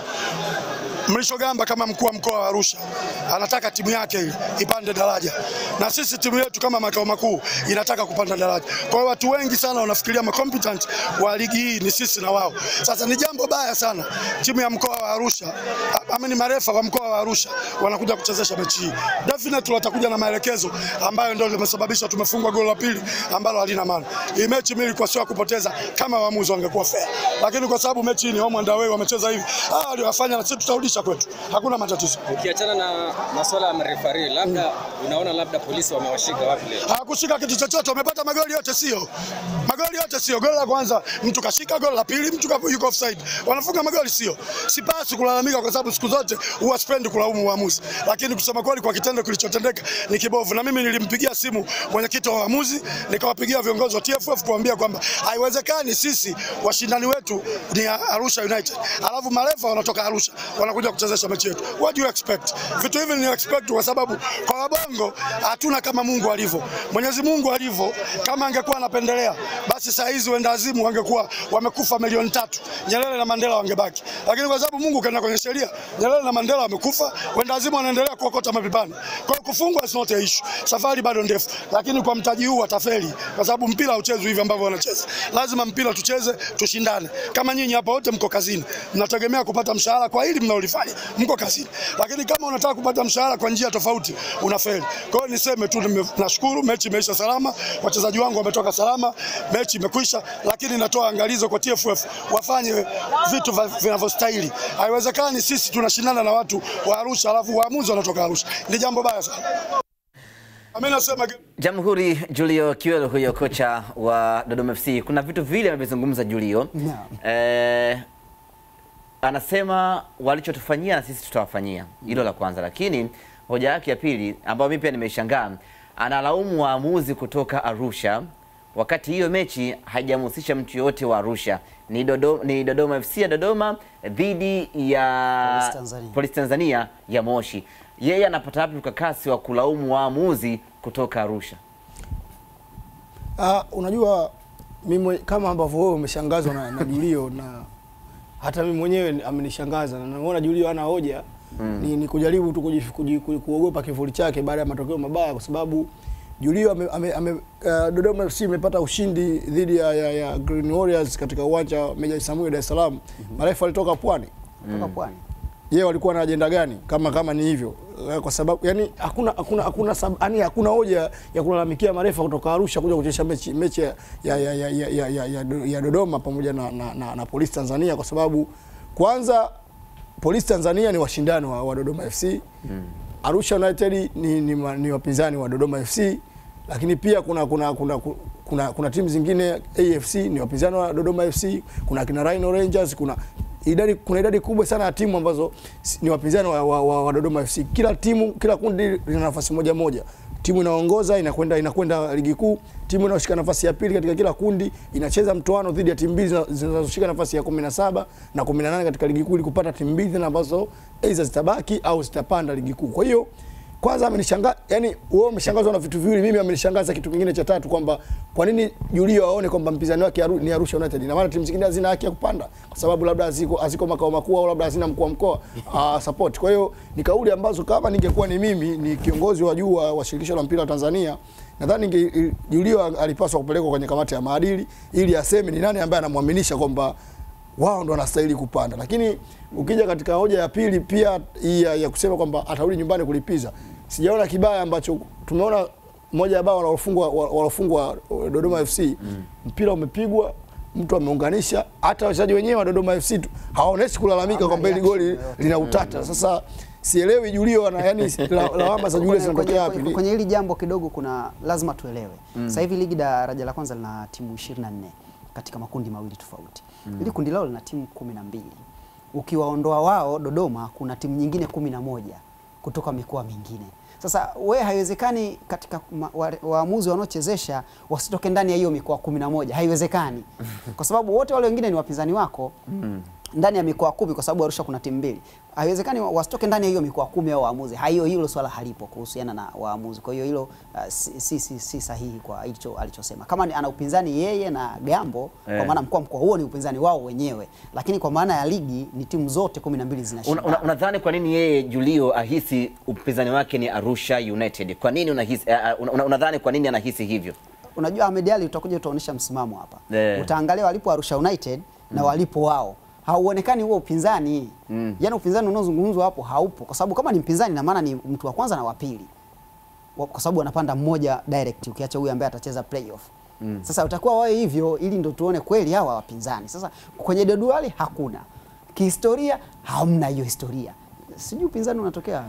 Na mimi nadhani unajua nahisi kama Julio anatafuta huruma ya kupanda ligi kuu kwa sababu hata msimu uliopita hoja yake kubwa sisi tunatoka makao makuu Dodoma lazima tupande ligi kuu. Sasa katika hali na ameitumia hapo pia. Na ameitumia tena hata msimu huu. Kwa hiyo katika hali ya kawaida unajua nadhani tuache timu zipande kwa njia ya asili. Njia ya asili maana yake nini? Upate matokeo uwanjani, utengeneza kikosi bora upate matokeo, lakini sio lazimisha kupanda kwa sababu unatoka makao makuu au labda kwa sababu baba yako labda ni timu inasimamiwa labda inatoka waziri mkuu au labda rais au hapana. Tuache timu yenye ubora kama wao na support timu iwe na ubora uwanjani. Usajili wachezaji bora, timu ikae sehemu nzuri utapata matokeo, lakini sio kwa hiyo mbinu labda ambaye mkoa wa Tabora ana support timu yake. Na mkoa wa Tabora kumbuka anapiga chenga watu wote mpaka golikipa. Mpira na ukalia. Lakini Rhino ndio hivyo. Tuwasikilize kocha wa Polisi Tanzania anasemaje baada ya ushindi huo. Kwenye mpira kila kitu kinawezekana. Sababu mimi nimeanza ugenini nikashinda. Nyumbani sikushinda. Na msingi si kama walimu kila mechi unayocheza baada ya mechi hiyo lazima utatue makosa. Lazima problem solving. Sababu hata mechi ukishinda kama mechi hapa nimeshinda. Sio maana yake nimecheza 100%. Kuna matatizo ambayo yametokea hajakuwa nimeshinda. Kwa mazoezi yanayofuata lazima nilenge kutatua matatizo. Kwa siri ya mafanikio yangu kwa mechi hii ni kwamba tuliangalia tulikuwa wapi. Fanya masahihisho matokeo yake tunaweza kupata matokeo.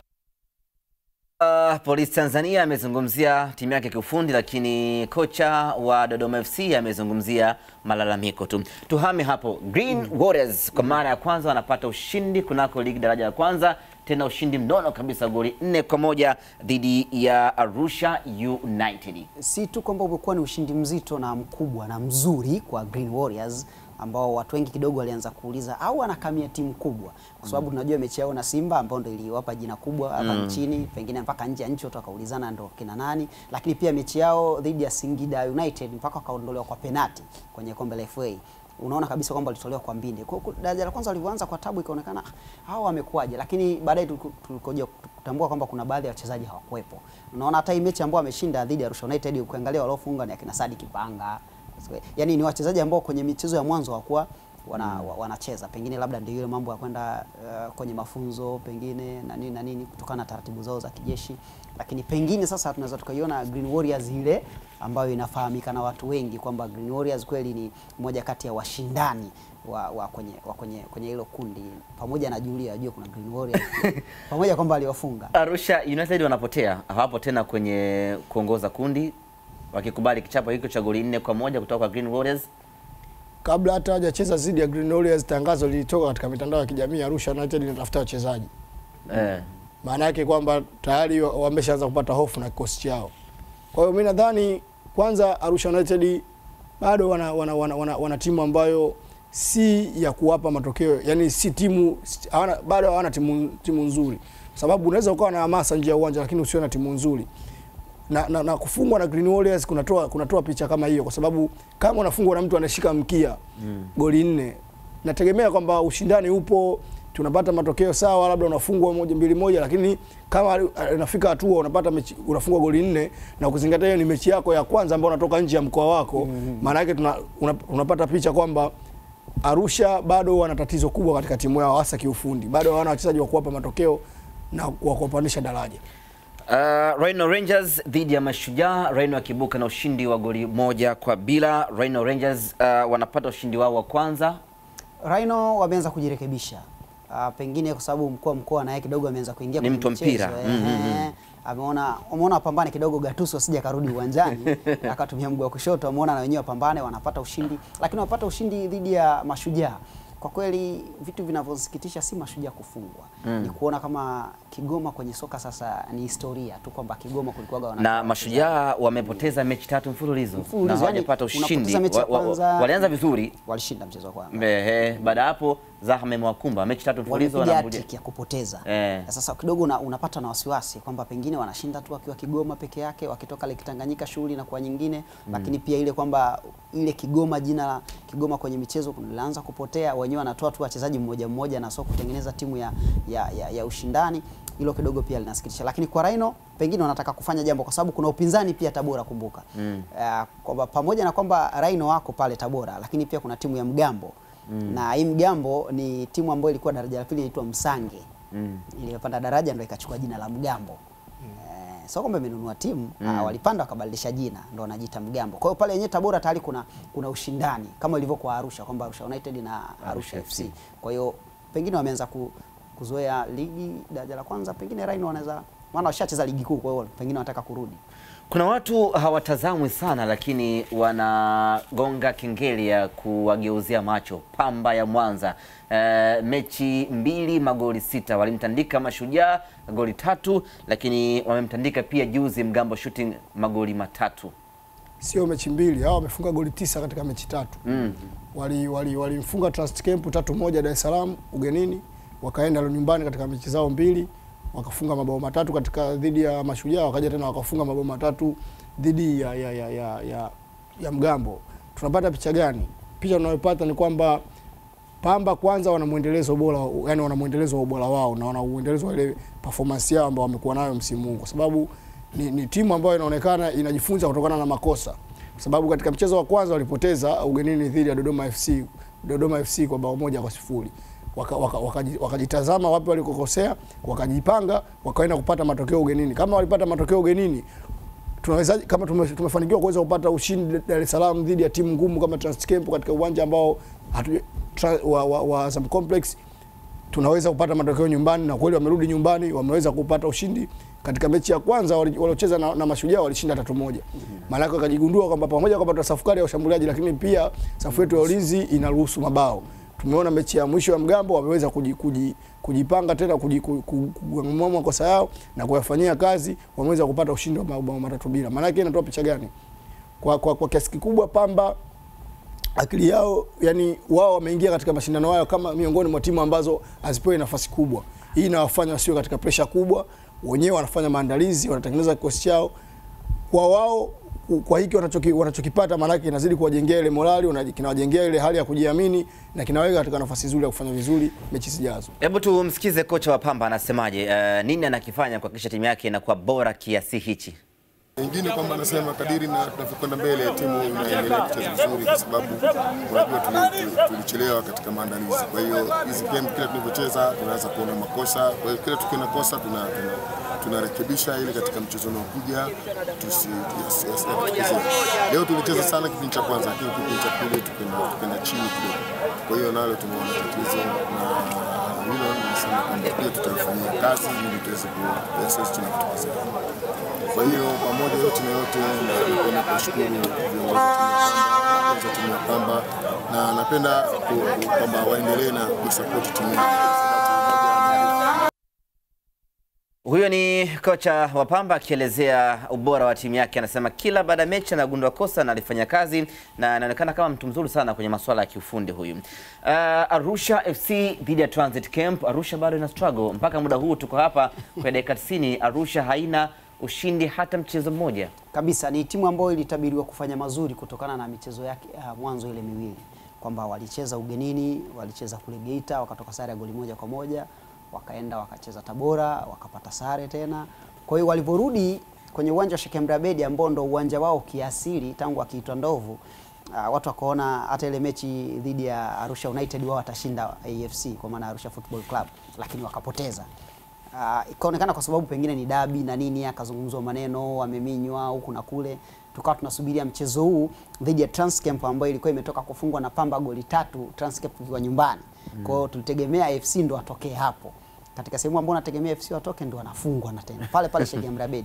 Kwa hiyo soka la Arusha kwa kweli bado lina changamoto. Na changamoto kwa sababu timu zote mbili hazifanyi vizuri. Angalau kungekuwa na moja inafanya vizuri, lakini nadhani AFC wana mengi ya kujifunza, bado kuna mengi ya kujipanga.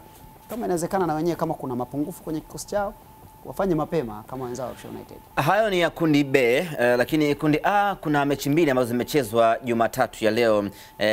Mlale FC dhidi ya Namungo FC ambapo matokeo ni 2-2. Tupate taarifa hii kwanza kabla ya kwenda kuangalia taarifa nyingine ama matokeo mengine ya kundi A. Zote mbili. Naam, dakika 90 za mchezo zimekwisha malizika katika viwanja hivi vya Majimaji kati ya Namungo kutoka Lindi na Mlale FC ya hapa mjini Songea. Zimetoka sare ya kutoshana nguvu kwa goli 2-2, na baada ya mchezo huu nimeweza kuzungumza na makocha wa timu zote mbili. Tulikuwa tunaongoza, lakini kwa bahati mbaya tulikuwa tumefanya makosa na ndio maana waweza kusawazisha. Lakini all in all namshukuru Mwenyezi Mungu kwa hiki nilichokipata. Mchezo ulikuwa mgumu, walitangulia kutufunga na sisi tukasawazisha, tukaongeza na wao wamesawazisha. Basi naamini hiki ndicho tulichopangiwa na Mwenyezi Mungu. Lakini unaweza kaona mazingira ya mchezo ulikuwa ni mgumu sana. Kulikuwa na ushindani wa hali ya juu. Tumekuwa na timu mpya na mimi ni mwalimu mpya. Ligi hii imekuwa ngumu, lakini tunaendelea kufanyia kazi ile changamoto ambazo zinaendelea kujitokeza kadri siku zinavyokwenda katika hali ya mashindano. Lakini unaona timu inapambana, inafunga, lakini wanashindwa kulinda yale magoli yao. Kwa hiyo ni changamoto ambayo mwalimu naiona na anaendelea kufanyia kazi. Kipindi cha pili kilipoanza dakika ya 74, Mlale FC ikajipatia goli la pili na goli la kusawazisha lililofungwa kupitia kwa mchezaji wao Richard Mwandiga. Na mara baada ya mchezo nimezungumza na wachezaji wa timu zote mbili na kila mmoja anaeleza mapungufu aliyoyaona kwa kikosi chake. Kwanza kabisa mwanzo tuliingia kwenye mfumo wao, lazima tukubali. Tukaenda kipindi cha pili tukajipanga, tukarudi kwenye mfumo wetu. Matokeo ya mpira ndio kama ulivyoona. Tumeweza kuchomoa goli, tumewashambulia sana, tulirudi kwenye mfumo na imani kama tutacheza hivi tunavyoendelea tutazidi kupata matokeo. Tumeshindwa kulinda kwa sababu tu ya tulipoteza umakini. Yaani tulikuwa na akili ya kudefense zaidi, tukasahau majukumu hata jinsi ya kulilinda lile goli. Hilo ndio ambacho kimetufelisha. Cha kuwashauri ni kwamba wajitume tu zaidi. Timu ni mzuri, watoto wako vizuri, wajitume, mambo yatakuwa mazuri. Kwa sare hii basi timu zote mbili zinaondoka hapa viwanja hivi vya Majimaji vikiwa na pointi 6-6. Kutoka katika viwanja hivi vya Majimaji hapa mjini Songea, mimi naitwa Mawazo Majengo, Azam Sports. Asante Mawazo Majengo kutoka Songea. La mechi nyingine ambayo imepigwa Jumatatu leo ni kati ya Dar City dhidi ya Friends Rangers, nazo pia zimetoshana nguvu ya bila kufungana. Hilo ni kundi A, lakini mechi ambazo zilipigwa siku ya Jumamosi ni Kiluvya ambayo imetoka sare na 1-1 na Njombe Mji. Njombe Mji mechi iliyopita walishinda, ni nadhani ile pressure ya kupata viongozi wapya wakawaridhisha kupata ushindi, lakini mechi ya weekend hii sare. Ni mechi ambayo pengine unajua pressure ilikuwa ni kubwa. Uongozi ni mpya, kila mmoja anataka kuonesha kwamba anaweza, lakini uongozi mpya saa nyingine unaweza usibadili sana vitu vya kiwanjani kwa sababu wale viongozi sio sehemu ya benchi la ufundi. Ni viongozi kwa maana ile administration. Ingekuwa ni benchi limebadilika, unategemea kuona mabadiliko ya uwanjani, lakini wachezaji ni wale wale na mwalimu ni yule yule. Kwa bado pengine kama walicheza na kupata ushindi kwa sababu ile motisha tu, lakini si kwa sababu kuna mabadiliko yote, maana wachezaji ni wale wale, timu ni ile ile, lakini wana kazi kubwa ya kufanya kuonyesha kwamba waliteleza tu msimu uliopita, labda msimu huu wanataka kufanya jambo. Mechi nyingine ilikuwa ni Reha dhidi ya Ashanti 2-2 katika uwanja cha Bandari ambapo Ashanti walianza wakiongoza goli 2 afu baadaye Reha akaja akapindua matokeo. Hawa Reha unawatazamaje Charles Abel? Wakiwa wanaongoza kundi A hivi sasa.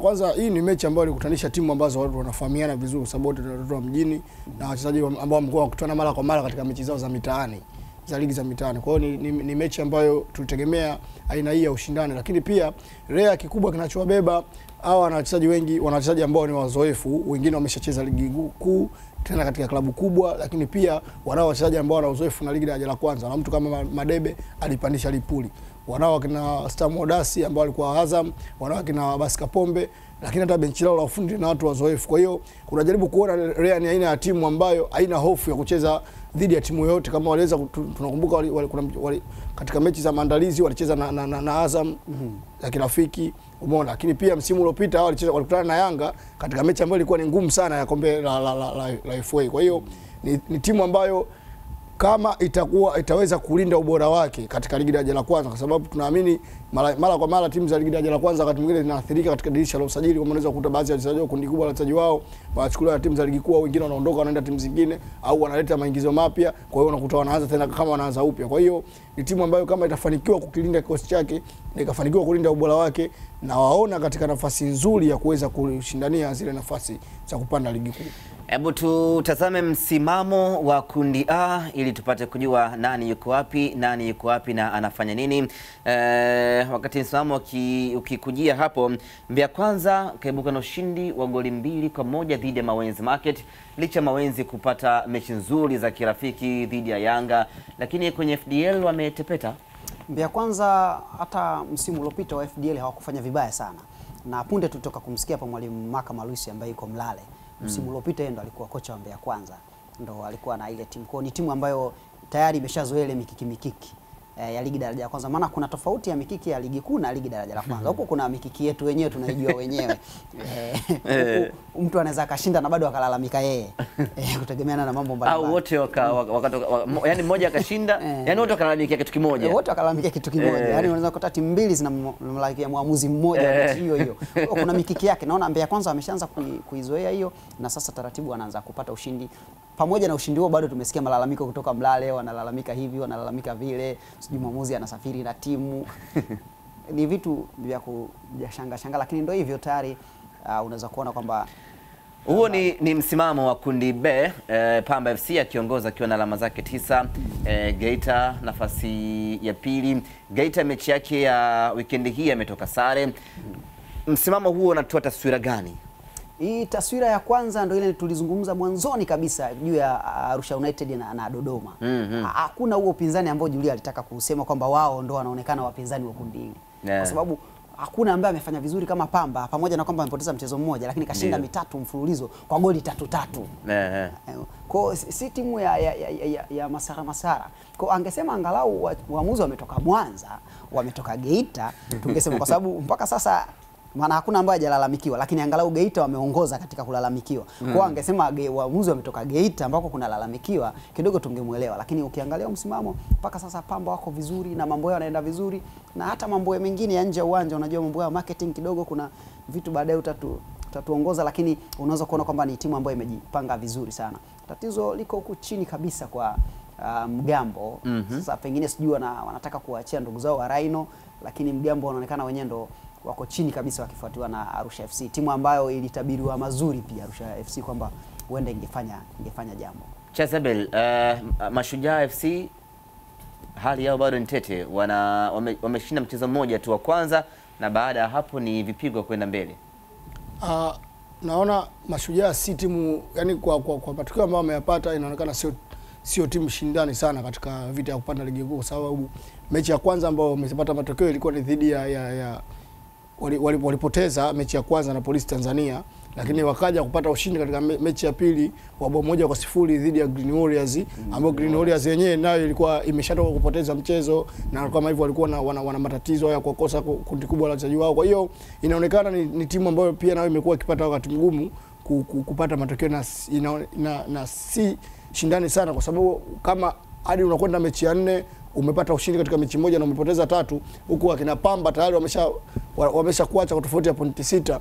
Maana yake kwamba ili ufidie ile pengo la pointi lililopo baina yako na wao, maana yake unatakiwa sasa angalau ushinde mechi 3 mfululizo na wao wapoteze, ili angalau waweke juu. Na kwa hichi ambacho, lakini timu za Kigoma mara nyingi zikifika ligi daraja la kwanza zinatepeta sana. Nakumbuka hata msimu miwili iliyopita Mvuvumwa daraja la kwanza ilikuwa haifanyi vizuri.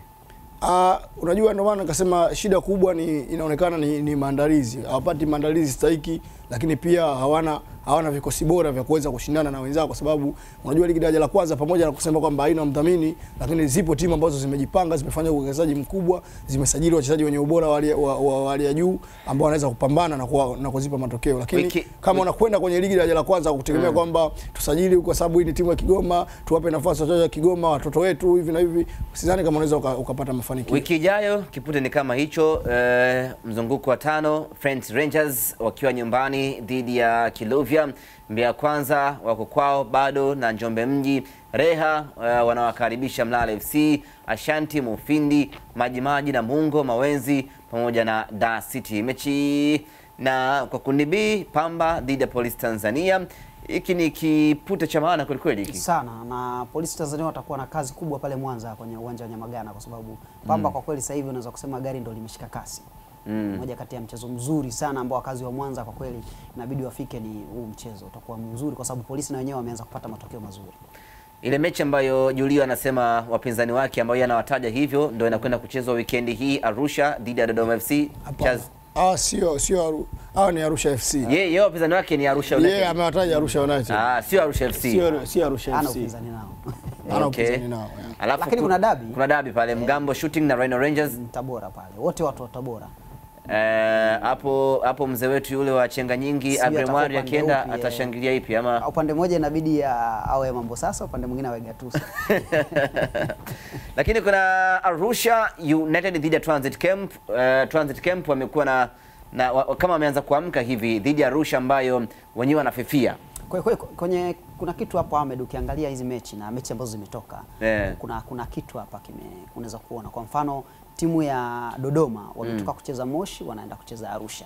Kwa kidogo kama ligi yani ratiba imekuwa nzuri kidogo, mtu asicheze. Lakini ukishuka tena chini, Transcamp walikuwa Arusha wamecheza na AFC, wamebaki pale pale wanacheza na Arusha United kwenye ratiba. Lakini pia unaona timu ya Namungo na yenyewe kwenye ile ratiba iliyopita wanabaki pale pale tena wanacheza na Songea. Kwa hiyo unaweza kuona kidogo ratiba imewafeva kwa sababu unajua hawana mdhamini, kuliko mtu acheze aondoke afu atarudi tena.